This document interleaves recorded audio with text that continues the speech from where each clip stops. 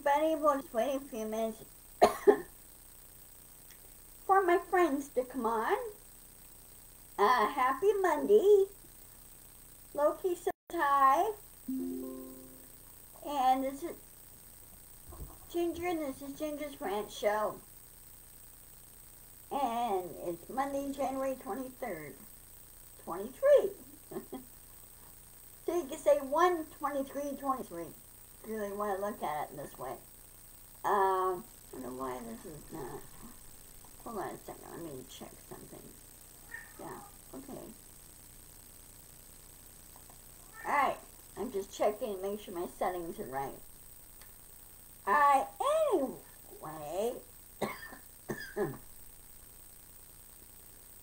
You're going to have to forgive my cat. He has been, let's see. Hey, Carol. Nice seeing you. How are things where you are? I hope good. And of course, you know, the weather's been kind of wild here today. And my computer's acting up. Now, forewarn you, Carol. My webcam is on the verge of dying. Okay, it heats, overheats, and then sometimes it quits working. So I'm working on, hey Nancy, I'm working on getting a new webcam, this time with a small pod stand, and you guys can see me better.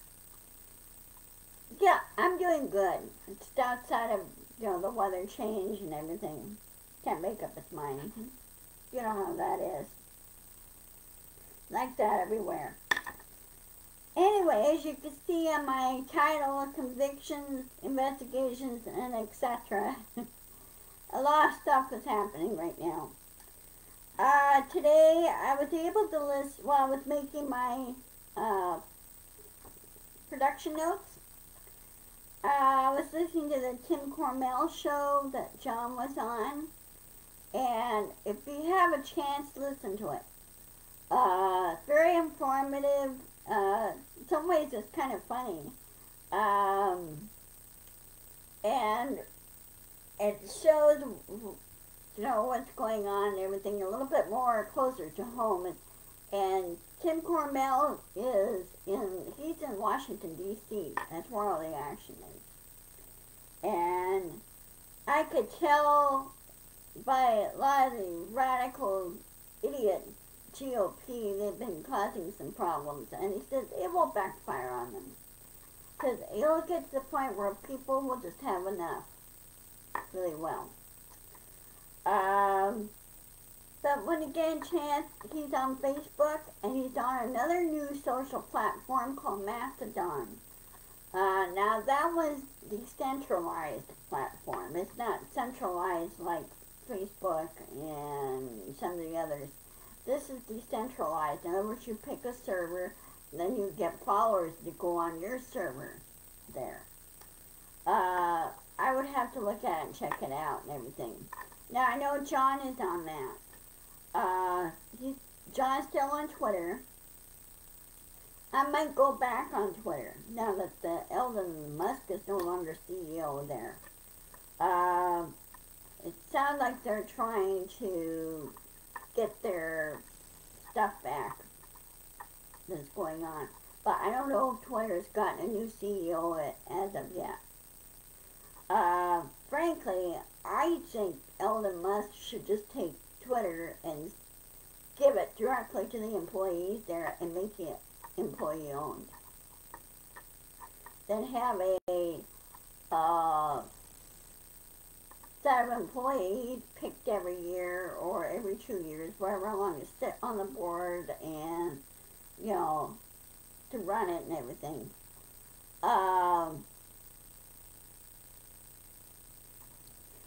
Oh, you listen to it too, Carol?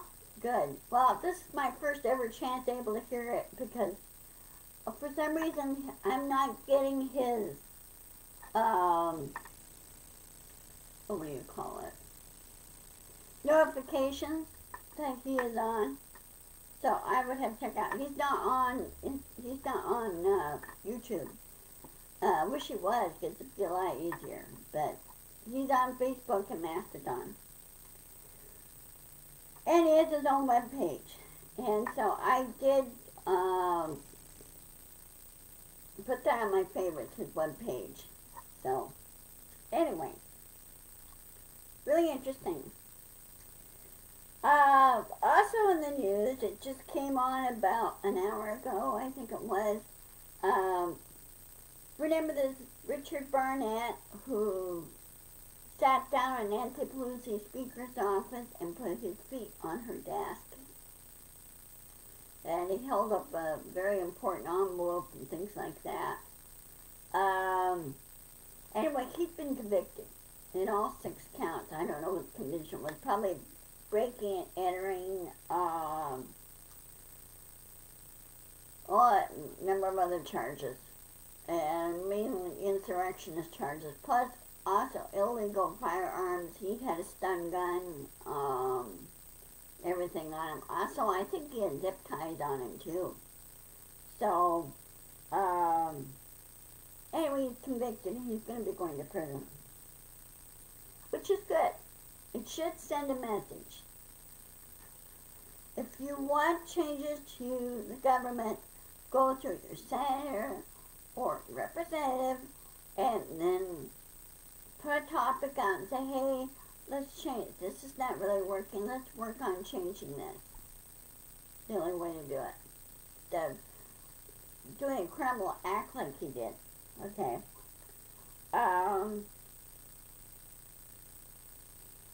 So anyway, he's going to prison for a while. And when this happened, his ex, I thought this was so funny. His ex-wife tattled on him. And they told him where, they said, well, this picture, we were having trouble identifying this guy. And she called the FBI and said, hey, that's my ex-husband. So, anyway, there have been so far in this investigation, there so far have been 900 arrests. Out of those 900, there were 500 guilty pleas. Just guilty pleas, not actual guilty convictions as of yet. I don't know how many convictions there are. They have now, but it's quite a bit. So, good. The main leader that needs to be held accountable is he who shall not be named. He should be tried, arrested, tried, convicted, and put in prison. And kept there. Now, the other thing that's going on in the House side of the Congress, I don't know if you heard about it or not, but this also happened the last hour or two. This was just reported. This is through Associated Press. Hakeem Jeffries has nominated or appointed Adam Schiff of California and Eric Swalwell, to the intelligence panel. And the so-called House Speaker, he should not be one. McCarthy has no right to, I think, to be a speaker. He has no, I don't think he has any knowledge. I don't think he's ever really studied how everything works. Anyway, Speaker, I shouldn't call him Speaker McCarthy, I should call him McCarthy, said that he will block those appointments. Well, on the House side, their committees are run a little bit differently than it is in the Senate. The committees on the House side, which I'm finding out now, they're select committees. In other words, both sides can appoint those on those committees. But they cannot be blocked because they're select committees. They're not, it's sort of like the January 6th committee. That was select. So they can't really block whoever they don't want on the panel. That doesn't work that way. The only person that has the power to block or appoint is both the House Speaker and the Minority Leader. But the House Speaker cannot block those appointments. So in other words, Eric Swalwell and Adam Schiff are going to be on the Intelligence Committee, and I'm glad. So I don't know who's going to be the committee chairman on that, who's going to be appointed for that. But they're still working on who's setting up the committee, who's going to be the chairman, who's going to be, what panel and everything.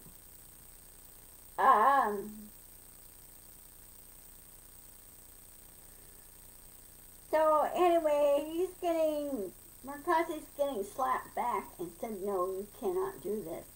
Go check the House rules. And I think he did some reading. I think he found out he cannot block selections from the minority party. Can't do that because you have to have what was it? So much percentage of passing the bills through and doing investigations, things like that.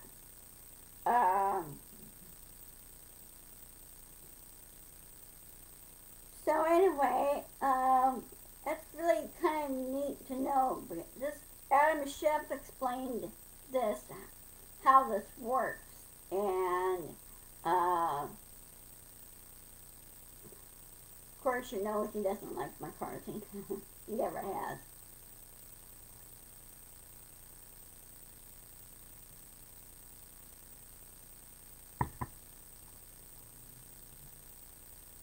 So McCarthy is getting slapped back. And it's set in the House rules. Also, they wanted the majority GOP leader, the radical one, the radical idiots. They wanted to disband the Ethics Committee. You can't. Ethics Committee, which I found out, is a federal agency. It's appointed by the president and appointed by both sides, the Democratic and the GOP party members, or they're in the party or in the the National Committee and everything else. They handle all that, all the Ethics Committee thing, and McCarthy can't disband it. It's written there. No, it's in there. Ethics Committee, I think, was created, well, I have to double check my information on it, but I think it was created just after Nixon was, got himself into trouble back in the 1970s, and there were a couple of House representatives that got themselves into trouble. And they decided, well, you know what, we need an Ethics Committee in there to handle all this. So, that's what they did there. Now, the U.S. Department of Health has strongly suggested that it may happen. For example, like we get our flu shots every year, right? We get our flu shots, we get our tetanus every 10 years, we get our, those that are older, get our, what they call the senior super flu shot, and also several other important vaccinations. Well, in the subject of vaccinations, I ran into one little thing while I was growing up. I discovered that my immune system will not handle the measles vaccine. Well, this happened over the weekend. There was a lady at the tax airport that had the measles, and she was carrying it. And the King County Health Department says, well, she's right now in the hospital because she's older. She's in the hospital with it. And it's very contagious. And so they're saying, everybody go check your records. Make sure you're vaccinated for measles. And I had measles twice growing up. And my the vaccine that I was given wasn't working. My system just rejected it. So I have to be careful I don't get contracted measles again. They say, well, if you had it twice, your immune system should be pretty good. And I go, no, it's not. So, anyway, they're looking at making the COVID vaccine a yearly shot because there is a lot of variants that mutate from the original COVID virus. And so they're saying, hey, best to get a booster shot every year because of this. Because there's always going to be variations. It's sort of like the flu shot that you get your variations from the flu. There's different types of flu. And depending on where it originates from.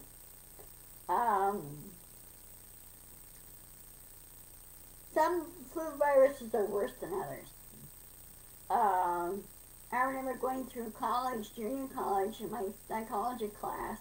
We were wiped out by at that time, it was the flu virus that originated from Port Chalmers, Washington. And it's called the Port Chalmers flu. And needless to say, I caught it. I was pretty sick from it. And on top of that, I had bronchitis from it. So you kind of gotta watch yourself there, too. Now, if you had your flu shot, your COVID boosters, all your shots up to date, you should be okay. But always check with your doctor to make sure, because they're always informed. So, take care of yourself. That's the important thing. And if they do the COVID booster every year like the flu shot, then yeah, get that. People that are anti-vaccine, they're not being very smart. I think they're purposely being ignorant. And I go, in that case, when you're purposely being ignorant, you're endangering yourself and your loved ones and others. So, get your shots. Now, to those of us that like to watch football and watch the guys do each other in, I don't know how many of you watched the divisional playoffs over this weekend. There have been some pretty wild games. I feel sorry for Buffalo. It was a low-scoring game because of the weather. They had to deal with the snowstorm that was coming in. Of course, Buffalo being hit again by heavy snow. Watching the guys slip, slide, and skate their way to making touchdowns. And of course, one guy, that's all right, Dorothy, don't worry about it. You're fine, you're cool.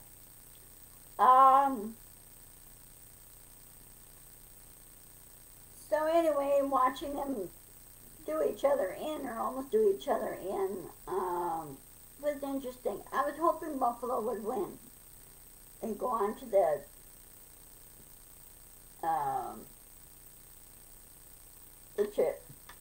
championship weekend. But it was not to be, and Cincinnati won. And of course, Buffalo and a lot of their injuries, it just didn't help them any either.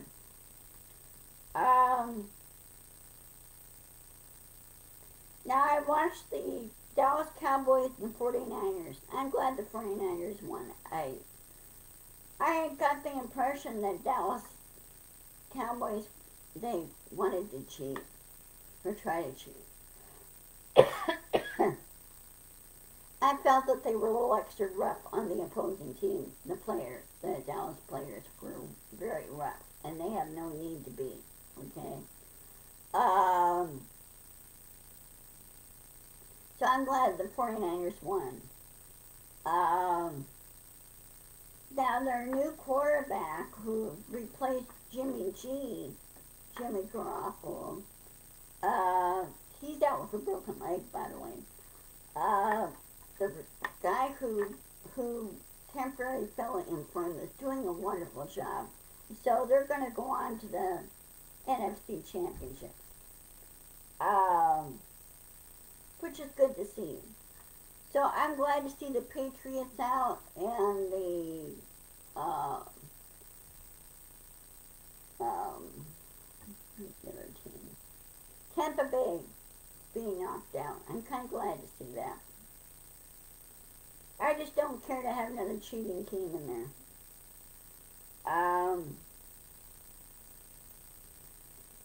And of course, with the AFC Championships going on too. I'm kind of worried about the Kansas City Chiefs. They won. I'm kind of worried about Patrick Mahomes. I don't know if you watched that game or not, but he had a real nasty upper ankle sprain, and because of the way the other player fell on him, his ankle went in. It kind of bowed in instead of bowing out. And your ankle's not designed to go in, roll in. It's designed to roll out, but it's not designed to roll in. And they think he may have stressed the ACL, the tendon that runs down there.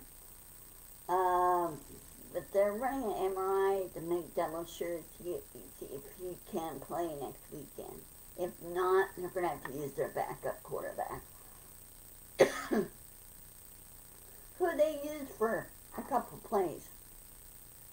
But he was being evaluated during the divisional game.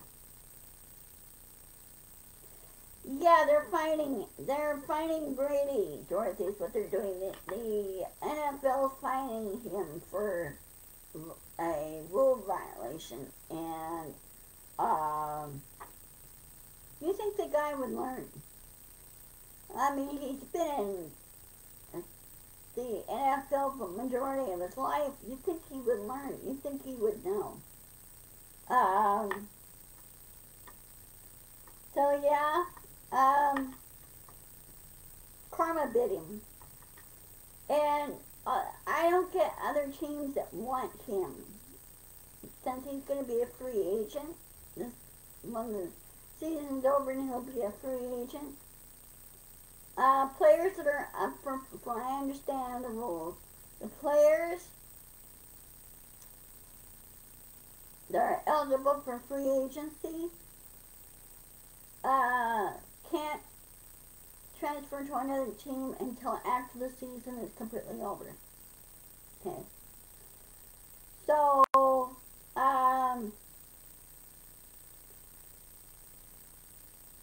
anyway, other teams that want him, and I'm sorry, the guy's 45 years old. Yes, that's my exactly, Nancy. He should retire and just stay retired. That's right, and go into something else. I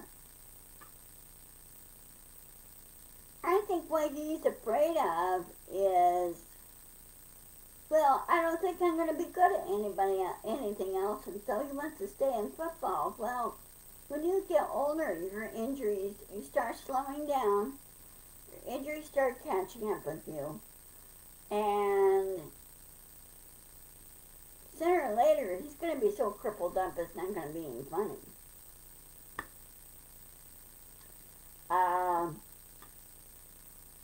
Well, look at, for example, let me give you an example. I don't know if any of you remember the Seahawks of Jim Zorn. When the Seahawks were on their first season in 1976-77 time frame, they played They did okay. But surprised the second year they made the playoffs.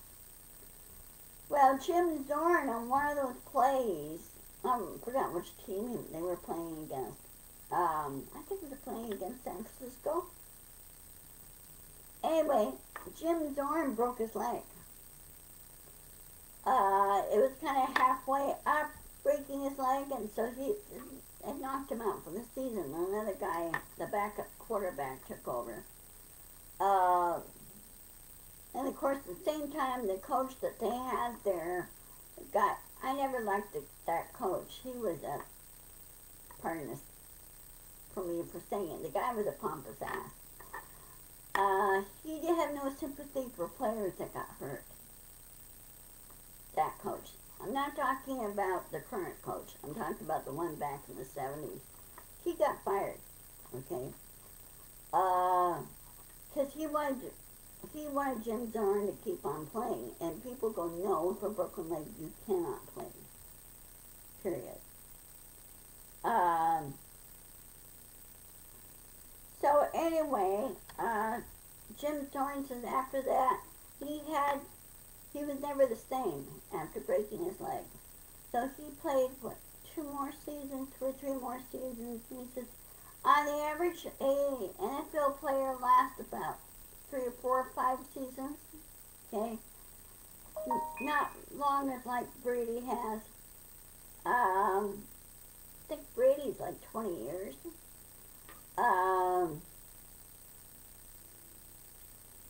You just want to go into something else. You want to plan ahead and say, okay, I'll do football first, then parlay into something else more than anything. So, anyway, in the divisional playoffs, I'm kind of torn. Now, let's see, I know that 49ers play. Nancy, do you know who the 49ers are going to play in the championship next weekend? I've forgotten who they're going to be up against. I think it's the Chiefs. No. I'll have to look it up. But anyway, I like to see the Kansas City Eagles. Thank you. Thank you, Nancy. You're a lifesaver. Yeah. I like to see the Eagles win. I like to see the 49ers win.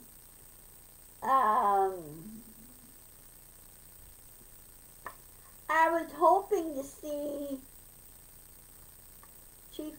They already played the Bengals this past weekend, Nancy.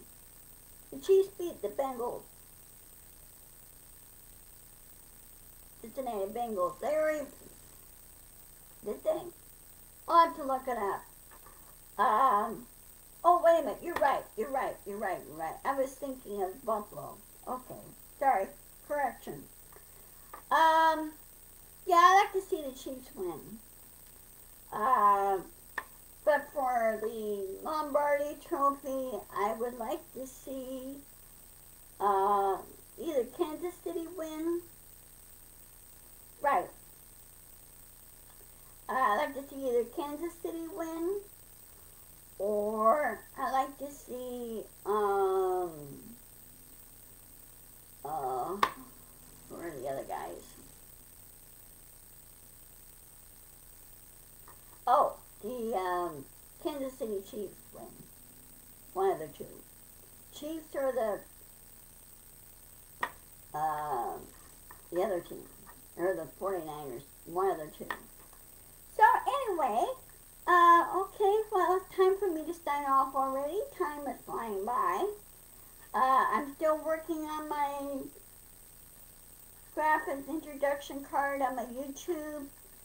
I've been using Microsoft, what they call BitClamp, and what it does, it helps you create, cards, introduction cards and everything.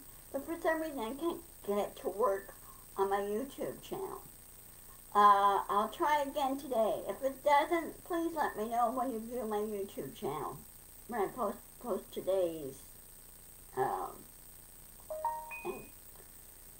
today's post. So anyway, I hope all is well. I will be here on Wednesday. Let me check my schedule. Just 1 minute.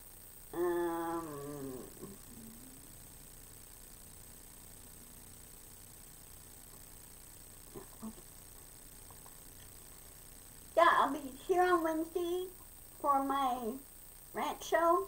And I hope to see you guys then. I'll keep you posted. And take care. Okay? Be sure to insist, persist, and push back. I will. You too, Dorothy. Stay safe. You too, Nancy. Stay warm. Take care. Love to all. And be sure to share. Okay? Talk to you later. Love you. Bye-bye.